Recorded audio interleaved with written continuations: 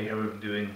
My name is Russell Wilks, USSCLLWILKS, and this is the Online Muscle Voodoo channel. And today I'm going to talk about, a little bit about grip work versus forearm development, and I'm going to tell you a little bit about this piece of kit that I bought, this piece of gear, not that kind of gear, called the Wringer. You can see that. The Wringer, and you can buy this from ringitout.com, WRINGIT, ringitout.com. Reason why I'm mentioning this, I don't get any money, etc. for mentioning this. I don't know the people who make this, etc. But I was bought it as a Christmas present actually, which was very nice last Christmas. And basically, it's a forearm developer stroke.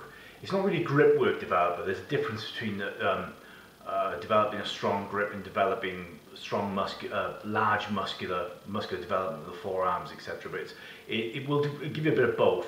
But essentially, it works in three different ways. Firstly, it works out to the front in a motorbike style grip, and I'll show you that in a minute. Then it works behind you. I don't know if you can see this, but it works behind you in a butler style grip, what they call the butler, which is where the hands are behind you in a kind of third type arrangement. And then the third and fourth one are quite fruity, as in you do that with it, and you see that, and that's called the fisherman, and I'll show you that. The thing about this piece of equipment is it's quite well made. It's about 50 quid or so. You can buy it various different places online. And you can see inside, you can see that it's this kind of hard wearing rubberized on the handles as such.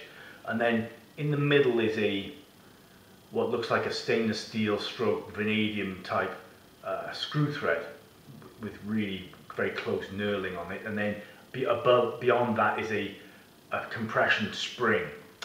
Now you can use this, at the moment I've got this at about 2/3 fist distance, and what I tend to do with that is I tend to use it for maybe 40-40, 30-30 or something like that. So in one continuous set I might do 40 forward motorbike grips, 40 or 30 butler grips, 30 and 30 of the fisherman up, left on top, right on top. And at that kind of distance, 2/3 of fist, I don't know what the resistance is on that. It goes up to, obviously you can close it all the way, and the resistance is pretty hardcore all the way. What I find is 1 or 2 sets with this and my forearms just pump right up. Now I'm not particularly training to get a pump as such, but it's quite a pleasant feeling, and it really feels like you've worked it. So as you can see, the turning there, would turn it that way for minus, as in to lessen the tension, and turn it this way to plus the tension. So basically you do this, you hold it out in front of you like so, and you just basically go like that. This is the motorbike grip. I've done now 21. I think it's quite hard effort.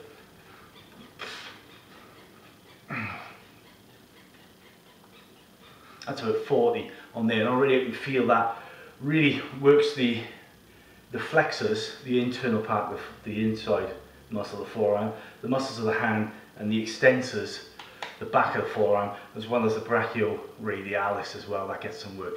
So that's just in front. I'll do the one behind as well. I won't exactly make great video, but you know what? Hey, so do it behind. 2, 3, 4, 6, 8.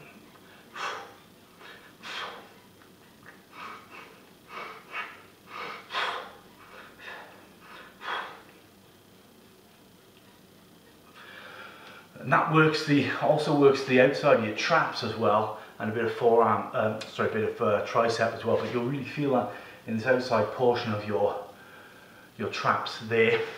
And then my forearms now are they're feeling sort of quite pumped from that. And so then you do the top one. So we start with the left. As you can see, it's a little bit fruity. Don't get too excited. We'll do 1, 2, 4, 5, 6, 8.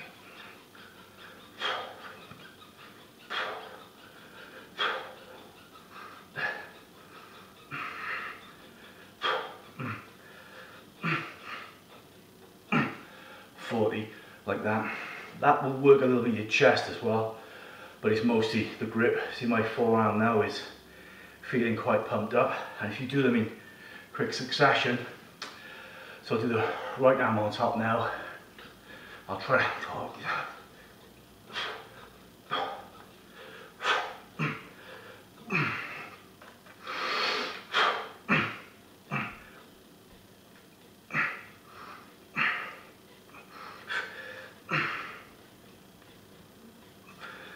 So 40 each on there, still at about 2/3 fist distance. Like I said, it's a really good piece of gear, this. It's very hardcore, really good make.